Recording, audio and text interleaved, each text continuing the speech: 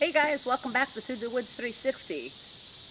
Gino, why don't you tell them what we're going to make today? I know it's one of your favorites. It is. Guys, we are camping, and today we're going to make one of my all-time camping favorites, good old-fashioned chicken and dumplings. Stay tuned.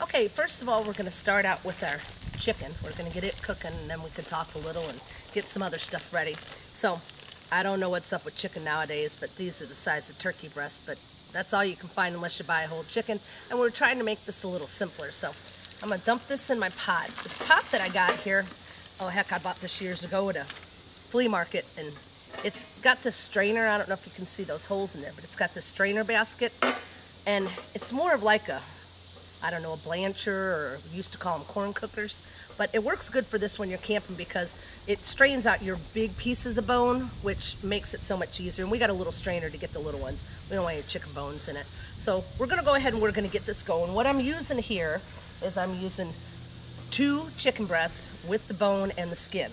Because if you try to do it without the bone and the skin, it's certainly going to be faster. It's going to cook faster. It's not going to taste as good because your flavor comes from the skin, the fat that's right under the skin, and the bone. You get a lot of flavor from that bone itself. So we're going to have to add just a little bit of extra water here because it's got about this much space in the bottom that where this sits down in there. Hey, Les, while you're prepping there, how about talking about the equipment a little bit? I know we made some changes from our last video. We did.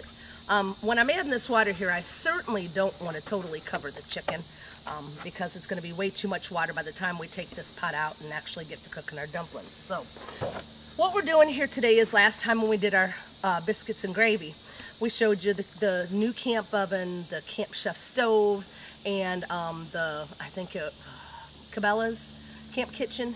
And those are all kind of expensive items, not super expensive, but a little expensive. And we wanted to show you that you can make just as good a food on a budget. You can use any pot. You can use your kitchen pot. This stove here, I just bought this. I always wanted one. $30 here, on Amazon. Let me pan out a little bit so we can see that stove. $30 on Amazon. It's a Coleman. It's a Coleman butane canister stove. Canister is right in there. It locks in easy. It comes out easy. That's how it locks in, just with a little lever. It has just a regular igniter, no batteries. It seems like it's going to really be a great addition. Boil, simmer, either way. So it looks like it's going to be really awesome to have, and we're going to show you that you can do this on a $30 stove instead of a $200 stove or whatever that unit costs. You can do this on an open fire, quite honestly, but any pot will work on here. So we're going to go ahead and we're going to light this, and we're going to get our chicken cooking. And in that chicken, we're going to throw that's about the equivalent of, if you buy a whole chicken, it's about the equivalent of a whole chicken. They're huge. Some growth hormones or something going on there. But so we're going to throw about 4 bouillon cubes in here, and we're going to get this going. And you guys take a break. We won't. You take a break. We'll have you back in a minute once we get this going, and then we'll start cutting up our vegetables. We'll show you what we do there. Okay, so we got our chicken in the pot cooking, and I put 4 bouillon cubes in there, and ants, it's the joy of camping. And you'll notice I reserved 2, and we'll talk about this later, but that wasn't an accident. So we're going to add a little celery and some onion and some carrots to that chicken as it cooks. We don't want a whole lot, especially not carrots. Carrots are pungent, so if I add them to like the beef stew, I usually cook them first and then add it to the stew after most of the stuff is already tender. Otherwise, everything tastes like carrots. So, and I guess if you really like carrots and you want it to taste like carrots, that's up to you. Go ahead and do that. So I'm going to let Gino maybe peel this onion here, and I'm going to go ahead and I'm going to get some celery now. And guys, we apologize. We're a little sweaty, but it is About It's 90 warm. degrees today, so. It's warm, but we're thinking fall. We're thinking fall, and that's why we're thinking chicken and dumplings. And that's okay, then y'all can try this out at home before you go camping. So, when I use celery to cook with, celery is pretty fibrous. It's stringy, I guess you might want to say, but I always take out the inside stalks because, number one, I think they have better celery flavor, but number two, they're more tender, so they cook up better. So we're going to take this, and yeah, this was rinsed at home, and that's about all that got done to it, but it'll be all right. So we're going to cut off our ends, and I'm going to use some of these leaves, like on this inside one, and especially this one. Those leaves have awesome celery flavor. But when you get towards the outside and they're this dark green color, I don't know if you can see that, they get a little tough. So I'm going to take about these 3 small stalks of celery. Gino's going to work on dicing up about half of that onion. That's a pretty big onion there. For a whole chicken, about half of a big onion, a medium, equivalent to a medium-sized onion, and that's all relevant to how much you like onion. So I'm going to take this celery and I'm going to dice it pretty small. And if you see me crying, I'm not sad, it's just the onion. Matter of fact, I'm pretty happy because we're in my happy place and Leslie's happy place. We're in the woods. It's always good in the woods. Everything is better in the woods. I can't say that enough. I know I think I say it all the time, but it's true. It's my happy place. We basically grew up being in the woods. Our dad and our mom took us camping all the time, mushroom hunting, and we just grew up being in the outdoors and being in the woods, and it's something we fell in love with as youngsters, and we're still in love with it today. We didn't have a lot of money growing up as kids, and in the woods, like you said, we go mushroom hunting. When we say mushroom hunting around here in Illinois, it means morels. There is only absolutely. one kind of mushroom, and if you ain't never had one, you got to find some and you got to get some because they're amazing. Well, this is a big onion. This ain't working. So my celery ain't working too good today, now is it? But anyway, we used to go hickory nut hunting too. We didn't have any hickory trees. And walnuts. Yeah, walnuts. But hickory nut hunting was an awesome time of year. And if you've never been around in the woods around a grove of hickories, it gets this awesome smell from them holes that are on those hickory nuts, and they all fall to the floor of the woods, and they start to decay, and it gets this real fruity smell. Yes, to me, ma'am. that will always be the smell of fall. And it was really a favorite time of the year for us because when we went nut hunting, it meant one thing, that Christmas and Christmas cookies were right around the corner. Yeah, there were a lot of Christmas cookies. Our grandma was a big Christmas cookie baker. But as a matter of fact, the dumplings that we're going to make today are just like the ones that my grandmother used to make for us when we were little. Almost. Grandma didn't use my secret ingredient. No, she did not. But y'all will. The process is exactly the same. It's simple. It's simple. Now, if you get into those rolled dumplings, it's a little more difficult, but we never even called those dumplings. We called them slickers, and Mom used to make them with ham, like when you had a leftover Christmas ham or Easter ham. Yes, she did. She would make what we called ham and slickers, and it's basically just like chicken and dumplings, except for you're putting the dumplings in with ham and ham stock instead of chicken. But it's tasty, too. Very, very good. It was one of my favorite birthday meals growing up. I'm not getting through all the way to the bottom of this cutting board with this table. I'm bellying out. I ain't slicing anything. Yeah, well, I keep hitting the crack in this table, and I think that's the problem. Not making this chopping very conducive. However, it is camping chicken and dumplings, and you know what? A couple of big chunks of onion aren't the worst thing in the world. I love onion anyway. They're going to cook up. By the time that chicken cooks up, they'll be cooked up. They will. They'll. Would you like me to work on a carrot? To work on peeling it after you dump this in that pot. All right, we can do that.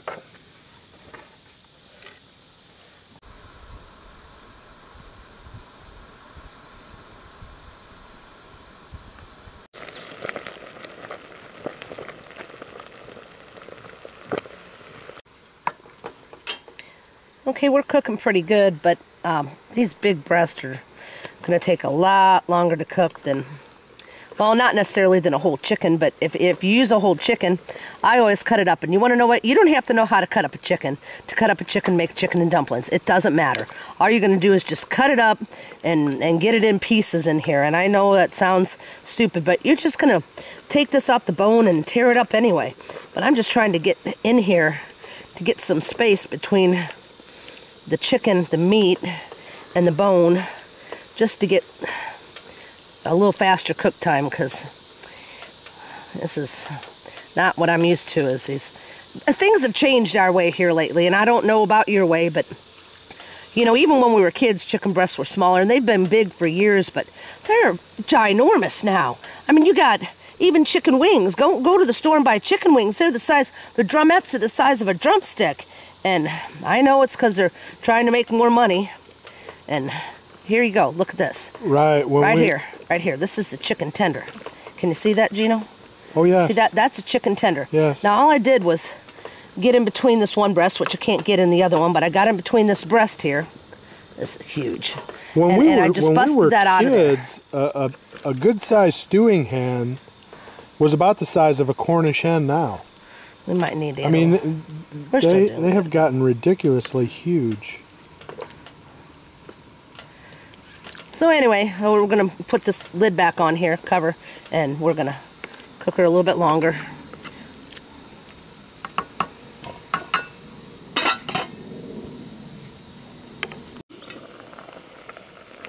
We're cooking good.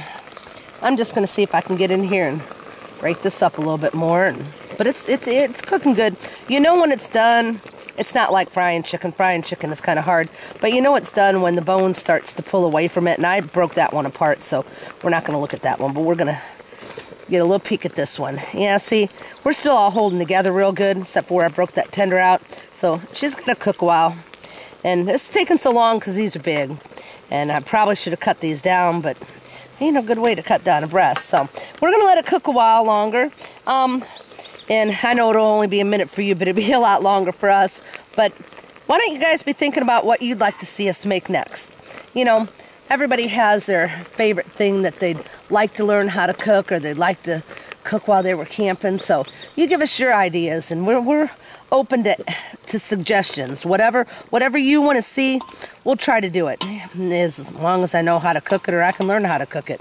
So just give us a holler. Put a comment and leave it in the comments below, you know, whether it's something you'd like to learn how to do out camping or something that you'd like to see us do at home. Oh, I do want to add a note. In here you'll see we got this yellow here. That's not all fat, okay? Some of that is actually color from the carrots. Some of that is a bouillon itself. But there is fat in here, so if you're opposed to fat, you can skin your chicken and try to trim off a little. That's where most of your fat is actually in that skin. But don't ever get rid of the bone, because the bone is where your flavor is. I mean, the flavor's in the fat too, but if you can't have the fat, I understand, but don't get rid of the bone, whatever you do.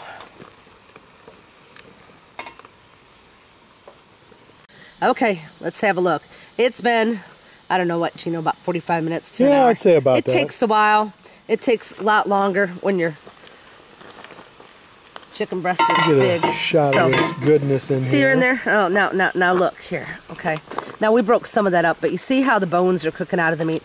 That's what you want, because then you know it's done. So we're going to turn this off a minute so we can save a little butane. Yeah, these actually run on butane. So what I'm going to do is pull this out of here, and that's why I like this.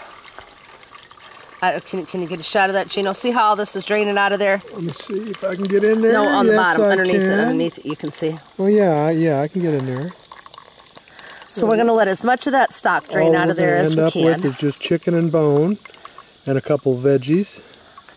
And we don't care about those veggies being in there or not. It doesn't matter. No, we don't. So, they're all going back in the pot eventually, everything but the bones.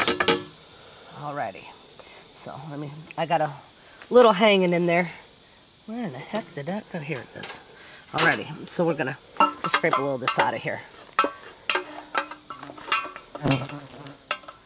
Alrighty. And I know I'm on the back side of you. Kamikazes by a big horsefly. So we're gonna take this and we're gonna set it aside over here out of the way where it can cool, because we're done with this portion of this pot.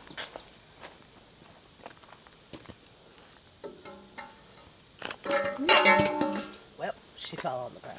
Well, she'll cool on her side too. Okay, so we're going to take this with this because it's insanely hot right now. I mean, heck, it was just boiling. So we're going to take this and we're just going to spread it out. Piece of skin there.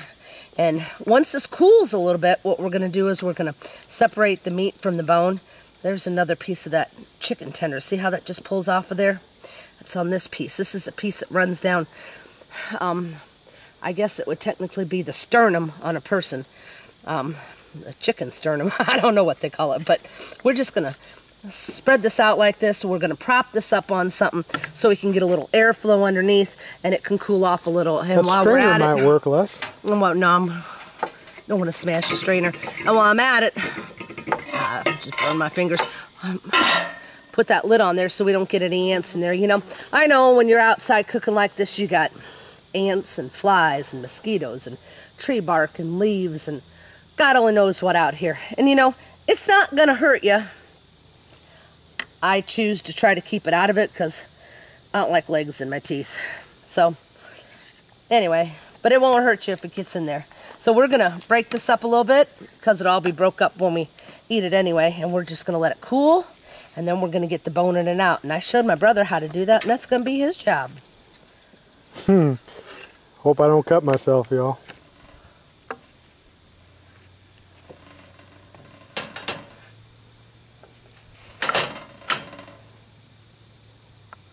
Good. So I'm just pulling the good meat off these bones. Kind of like what you do if you was at a family style fried chicken dinner and you're eating a chicken breast.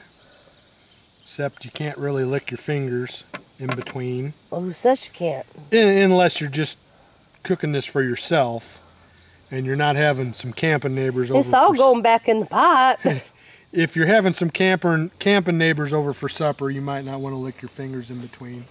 Oh, speaking of camping neighbors, you know, why don't you tell them about... We took a trip here a couple years ago to the Smokies, and we camped up there somewhere. Late October of 2019. Well, actually, it wasn't in the Smokies. It was actually not in the park. It was in the Appalachian Mountains of North Carolina, but close to the Smokies. We were camped in the mountains of North Carolina for a week in late October of 2019. And we made this very dish over an open wood fire. And we had two old boys. One was from Georgia and one was from Pennsylvania. And they were camped down the way from us. And we made this big pot of chicken and dumplings. And it was way more than either one of the two of us could eat. So we invited them down for supper. And they came down and graciously accepted our invitation. And they ate. And not only did they have firsts and seconds, but they took about a half a pot of all the leftovers with them back to their campsite and said that it was the best chicken and dumplings they had ever had since he had it made from his own grandma in Georgia. So that was a pretty good compliment. This is a really good dish.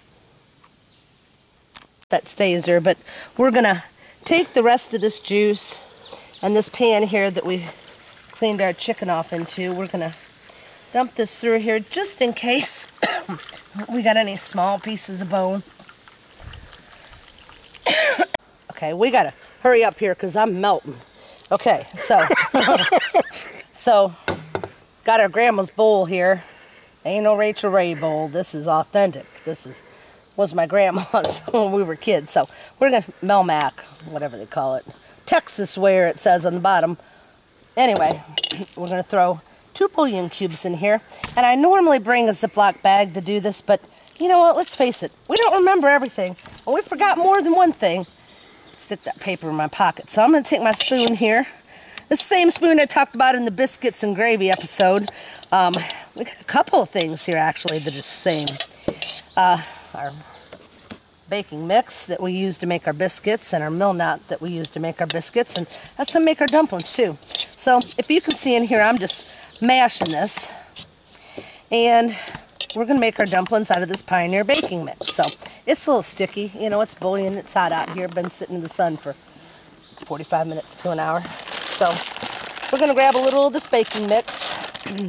And I know I should really measure this, but I'm not. So I should put a little of that in there to try to get this to mash up without staying in one big lump. Because we don't want this in one big lump. We want this little bit of goodness mixed all throughout those dumplings. And this is the secret, is that juice has all the flavor in the world in it. But these dumplings ain't no different than a biscuit or a pancake. Pancakes, see? Pancakes. Ain't no different. Let me. It's the same Pioneer. Same thing, everybody knows. Pioneer baking mix that we use to make the biscuits. So we need to make it. If you haven't seen that video, I encourage you to check it out. Yeah, biscuits and gravy are easy. Anyway, so we want to make this savory. And not that biscuits and gravy aren't, but we don't want to make pancakes for sure. But so we're going to add these 2 bouillon cubes in here. And then we're going to take this onion powder. And we're going to add a little onion powder. Just a little, half a teaspoon, whatever. Depends on how big your pot of biscuits is. Depends on how much you like onion. Then we're going to grind up some fresh ground black pepper. I like fresh ground black pepper. I don't like that stuff that's pre-ground. It really loses its flavor. So we're going to mix that up in here. And I just had a drizzle of biscuit mix in there. I didn't have much. So, and it's like biscuits. It's not rocket science. Nothing really needs to be measured. But look at this. Look, this is the coolest thing ever. Watch this. See that? That easy. And they all fit together. Coolest thing. So I got to use it just because I bought it. Cheap. Anyway, so let's just say, because I have no idea how much this takes. I ain't never measured it before. Let's take a cup. And I got a little pot there. The bigger your pot is, the bigger around your pot is, the more dumplings you can fit in it because they got to sit in the juice. Doesn't matter, you can't go under the juice, they got to sit on top of the juice. So I'm going to take maybe a cup. I was going to say maybe about a half more. Maybe a cup and a half. I ain't operating this bag too well. Maybe a cup and a half. Now, the thing that changes it from dumplings to biscuits or biscuits to dumplings, that's about half, is how much milk you put in it. It's the same thing. And then when you do pancakes, it's the same thing again. Well, for biscuits, it's your driest. Then you add a little extra mix or less milk for dumplings, and even more milk to your biscuit mix for pancakes. And then pancakes, you want to throw a little oil in there or a little melted butter and some cinnamon maybe. Definitely vanilla. I'm not big on cinnamon. So here's our can of Milnut. Guess what? We got no opener. Gino forgot to bring the opener. There's always something you forget. So we're going to improvise. Well, first I'm going to mix that up in there. My onion, my garlic, my onion, my bouillon, my pepper. Okay.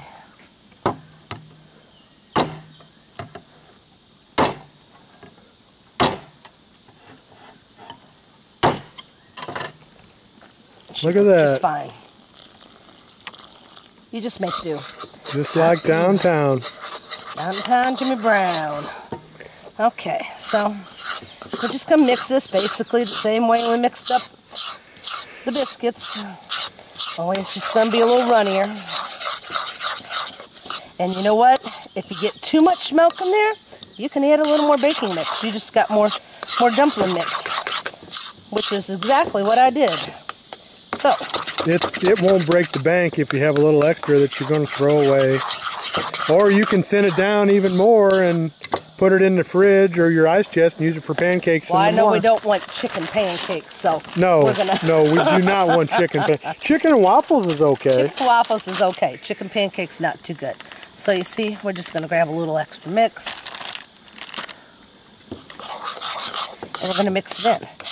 There are very few things when you're cooking that can't be fixed. Baking is a little bit of a different story. There are certain ratios, and you have to maintain those ratios. But cooking, it's easy. It's still a little too much. The more liquid you got in here, I don't know, it seems like the longer it takes to cook it. I don't know if that's true, but seems like it is for me. I haven't done the research. I'm not really a research kind of person. So that's looking pretty good. See that? That's looking pretty good. So question, guys, have you all thought of what you'd like to see next? If you have, leave it in the comments down below. We're looking for suggestions for new content to see what you guys would like to see us make. Bring her down here and look inside. Out here or in the woods. All right, let's walk down here and check in this pot. Let's see what's in this pot. Let's see if we're back up to a boil. And we should be. Oh, beauteous. Oh yeah, we're boiling. Now, this is easier than pie. Y'all ever tried to make pie? You know what I mean. We do that. Stick this in there and get it wet. Push her off.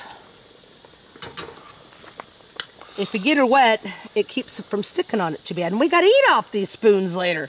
Because we're camping, we ain't bringing extra. That's right. Less dishes at the end of the day, the better. And we're just dumping them in the pot. And when we run out of room... Maybe I can get a little bit closer, a little more overhead here. There we go. When we run out of room, we're just done. And then that's just all the dumplings we're going to have. But I don't... Yeah, that one's sitting here. We've got to turn her up a little bit unless we're running out of... No, we're still going. No, I turned her down a little bit because it was just boiling away with... They got to be boiling. You got to be boiling when you drop your dumplings in. They got to be boiling or they'll go straight to the bottom. That boiling water keeps that bottom of that pot moving. And it works the dumplings up to the top. It doesn't let them settle. If you turn it down and it quits boiling because you took the lid off and you're adding cold dumplings to it, they'll sink to the bottom, they'll stick to the bottom, and they'll burn to the bottom. And then it's going to make everything taste burnt and nasty and disgusting. So you need to have it at a rolling boil when you drop your dumplings in. About the only thing I can think of that would finish this feast off. Blackberry cobbler. well, I didn't think of that, but now that you brought it to my attention, no, I was thinking about some good home-baked, hot buttered bread. That'd be good. But you already got dumplings. We do. Although some of my fondest memories of my mother is when I would come home from school in the wintertime and she'd be baking bread and the whole house smelled like it was just amazing. Now we're going to take this lid. I don't know if you can see in there and see if it's got a good shot. You can see those dumplings in there, but first we're going to knock that off of there because that's yucky. And we're going to let these cook. They need to steam. The bottoms are in the juice and they're cooking, but the tops need to steam. And they're going to get bigger and fluffier. And when they're done, we're going to eat. We'll be back in just a few when these dumplings are cooked. Okay, we're looking pretty good, but you kind of want to just, that's why I like this. I use this for everything, but get in here and just kind of go down around them so they don't stick to the side, but we're cooking good. And the ones on the outside are probably done already because they're on the outside where there's more heat. But if you can see the difference between like this one and this one and this one, and even this one a little bit, but then compared to these, see how these look a little more solid? And these are just kind of, I don't know, they're all wet, but they just look a little different. Just let it go a little longer. A little more doughy maybe. You know, all you're doing is adding to your gravy that's in here. You know, your biscuits kind of cook up, and I even threw that last little piece in out of that, give it a good stir, out of the, when I was dropping the dumplings in, I even threw that last little piece in because it's really not going to make a dumpling, but it's going to make to this gravy. And this will all get thicker as it sits, and you're not going to want to eat it as soon as it's done because it is insanely hot. Yeah, somebody technical can tell me what the temperature of boiling chicken stock. Boiling dumplings are, but probably close to water. Are y'all ready? We just waited a couple minutes, turned it off, let it cool a little bit. Only cooked about another 2 minutes. after we left you last time. Oh, look at that. So, we're going to dig down in here and get us some chicken. Look at that chicken. And a couple dumplings. And some juice. How many dumplings? 1, 2, 3? Oh, one's enough for me. Well, you got 2. Well, I'm not going to complain. Ready.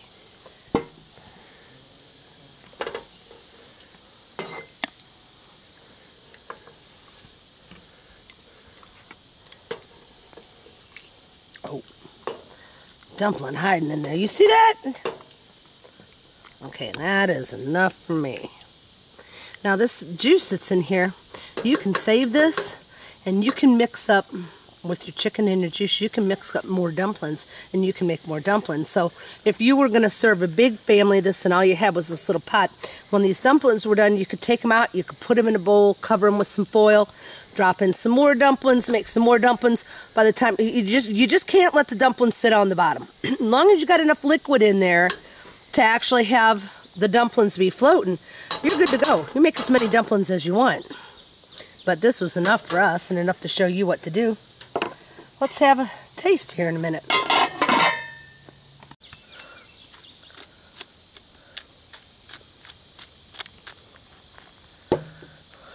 Alrighty, let's see how she is. Maybe a little dumpling, a little chicken.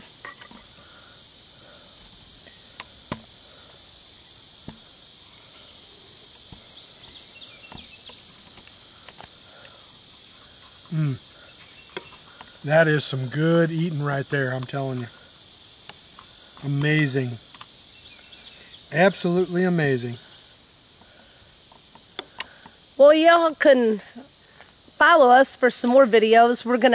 This Pioneer Baking Mix, I'm trying to show you how when you go camping, you could take 1 box of mix, the same box of mix that we used last time. There's still more left, and it wasn't full when we started using it. And next time we're going to make something sweet with it. We're either going to make a blackberry cobbler or, what do you think, Gina? Blackberry cobbler or pancakes? Yeah, what do you think? Unless one of our viewers comes up with an idea they'd like to see, we may do something different. Well, but, yeah, send us a message, what you'd like to see. If not, we'll just keep plugging along doing what we normally do when we go camping. And if you like this type of thing, please hit the like button. It helps the channel. And consider subscribing to our channel, throughthewoods360.com. We'd appreciate it. We're just trying to help people to have the most enjoyable experience they can have when they're out camping. And I'm telling you right here, this is enjoyable. Okay, guys. Well, until next time, y'all take care, and we'll catch you Through the Woods 360 on the backside.